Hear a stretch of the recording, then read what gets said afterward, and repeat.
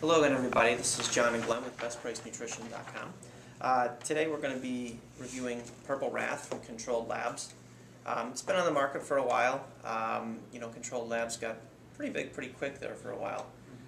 So first we're going to run through the ingredients, give you an idea of what's in here, and then some of the effects you can expect.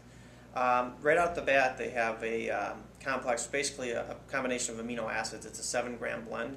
And just so you know, the larger size here is 90 servings, and the smaller one Glenn has is 45 servings, so it's exactly half as much. So right off the bat, they have a, like I said, an amino acid blend that's 7 grams. It consists of leucine, valine, isoleucine, lysine, arginine, histidine, threonine, methionine, and phenylalanine. So, Glenn, you want to run through some of the effects you'd expect from these? Yeah, the first three are what you call your branched chain amino acids, your leucine, valine, and isoleucine.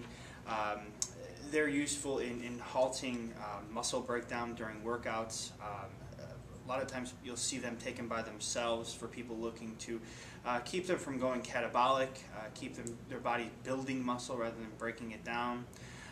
Then you've got lysine and arginine. Those are in there for, I guess, what they're a pump. If you could get any of that from this. I think more so it's just in there to provide the essential amino acids. Histidine is in there. You could speculate that that's probably because of the beta-alanine. Yeah, but that's proven not to be needed. Exactly. Not necessary with beta-alanine. So. Yeah. Threonine, methionine, and phenylalanine, I think that just rounds out their essential amino acid blend. As far as those three having any performance or a specific effect when taken by themselves, I'm not truly sure. I know phenylalanine, more so the D version of the phenylalanine, DL phenylalanine. That's both, yeah. I'm sorry, that is both. That is both, yeah. It is useful for pain, more importantly, pain in the back. Sure. But as far as what's inside here, I think that they're just rounding out their essential amino acids. And if you have PKU, you'd know if you had it, you should not take this product because of the phenylalanine. Yes. It's an inability to convert that amino acid, so the accumulation of it is toxic if you have that. And you'd know it because you'd have it since birth. Yes. So, independent of that, so it sounds like they're trying to get the essential amino acids. They're all free-form amino acids. If you've seen our videos in the past, we've talked about free-form amino acids. And, really, they're going to do their best when they're in a non-competitive environment, i.e. an empty stomach. Because if they're in the presence of other peptides, they don't seem to absorb as well because they're not as stable. Well, then next, and one of the nice things about this product is there's not a ton of ingredients, which tends to be a good thing because sometimes you get all these proprietary blends and then you really don't know what you're getting. So the next complex, it's 2.7 grams or 2,700 milligrams as they listed on here. Glenn, you want to run through that real quick? Yeah, first one is beta-alanine, and if you watch some of our other videos, we kind of break that down. Beta-alanine, more or less, is it buffers lactic acid in the body, allows you to work out longer. That doesn't just affect or have an effect within the set; it's also within the workout. Because as you work out, your body builds up lactic acid, and if you get to your end of your workout, you get that burn. So sort of delay that onset. Citrulline malate's in here also. Citrulline will increase your arginine production in the body. It's popular because as an alternative to taking arginine for a pump, it's also very good. Arginase inhibitor too, isn't it? Yes. Is that one of the uses? That I've read. Also, it lowers lactic acid and ammonia. A lot of times when you're working out, or actually all the time when you're working out, your body does have a buildup of ammonia because of the breakdown of proteins. And I think that has to do with pretty much that's all the arginase inhibitors have that effect on urea, basically, where they're going to, and that's one of the thoughts that might be a negative of taking some of these arginase inhibitors, be it citrulline or valine.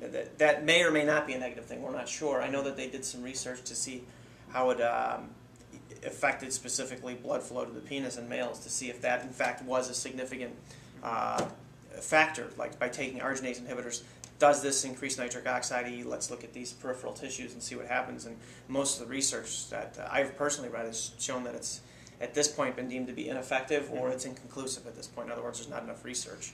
And that ties right into norvaline, which is why that's in here too. Exactly, that's one of the last ingredients that's in here. And then you've got betaine anhydrous, which I just learned comes from beet juice. Sugar beets. Yeah. Sugar beets, yeah. It's in there. A lot of the claim is that it increases endurance. And I've also read some things to show that it can help with Nitric oxide levels. nitric oxide levels. Yes. Well, the one study that seemed to really look at it in depth and seemed to be a well designed study, in other words, it wasn't flawed, the parameters made sense, is they found that they did it with younger, active individuals, who are the people going to be using this, and they found that it had no significant effect on baseline nitric oxide levels. However, another study that was contrary to that showed that it was effective for older, middle-aged and older adults who seem to have lower nitric oxide levels to start. So it seems that if you have a lower level to start, i.e. if you're older, or maybe you're just completely out of shape and unhealthy, because we know that eating fruits, vegetables, whole grains, and exercising does increase nitric oxide levels. Having those, those good habits, just that alone is going to increase nitric oxide levels. But point being is that older individuals seem to be able to get back up to normal levels, so it can be effective for them. Which a lot of times when people take testosterone boosters and things like that, they're thinking it's going to increase their testosterone well past what they're producing. Well, it's actually going to bring them up to their baseline level. Normal range. So sure. That's, I guess, with the betaine, it's going to help bring up that nitric oxide level to a more baseline level, which would mean that, the older you are, the more beneficial it may be. Now, we don't know exactly how much is in here of that because it is in a proprietary blend.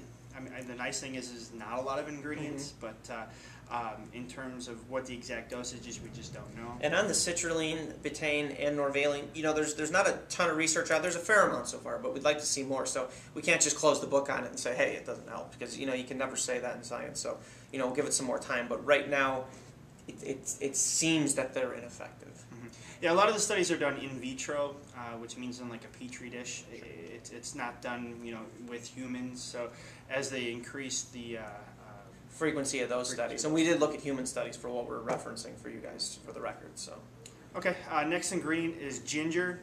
As far as a physiological benefit from that, I haven't seen much. I know that ginger is is popular as a tonic for stomach. People drink ginger ale and things like that for an upset stomach. In terms of a benefit athletically, I'm not sure. I haven't seen. I'm not sure. There may be something that we're not aware of, so please don't rip us in the comments. Yeah, we may not be sure. We try our best to research all these, but there may be something out there. We're just not sure. But we do know from being in the industry that ginger is commonly sold to calm the stomach. A lot of women take it when they're in their first trimester of pregnancy and the morning sickness and stuff. So it can be very good at calming the stomach. And as you know, probably your remedy when you were sick when you were a kid was ginger ale. And it's because of that effect, that calming effect. So overall, this can be a good product. And those amino acids too. If you are going into the gym, and something that we forgot to touch on when we say about BCAAs is that we know that they can increase decrease protein degradation, increase protein synthesis, specifically by activating the mTOR pathway, which means the cell is sensing high levels of ATP, so that gets activated. And what that does again is increase protein synthesis, decrease protein degradation.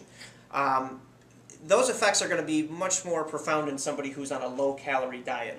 If you're eating a lot of carbohydrates or you have a lot of calories in you before you work out, well, that's not really going to be a concern for you anyways. You're not going to be degrading protein for energy when your blood sugar levels are high and you've got plenty of energy. So that's something to consider too. So if you're dieting, those are definitely going to have a much more profound effect on you, where you're going to get those really good effects. And yeah, I think that kind of definitely on an empty stomach, like John was saying. So there's no inhibition of the absorption. Dieting would be a great time to take this, especially if you're going to go a prolonged period of time without a meal. That's another good time. Sure, absolutely. So, all right, well, I think we covered the product. I know you've tasted it real quick. I've had the original, I think this is the grape flavor. It's grape. It's very powerful grape flavor. I've never had the lemonade, but it does taste good. It does, especially for an amino acid supplement, because a lot of those powders you take, it's hard to get the bitterness of the the amino acids are so bitter. But it does taste good. Challenge to flavor those. So yeah. So if you guys have any other questions, please go ahead and post them in the comment section of the blog, or on on the comment section on YouTube. Also, you could find us on Facebook. We're at facebook.com/BestPriceNutrition. Thank you. Thank you.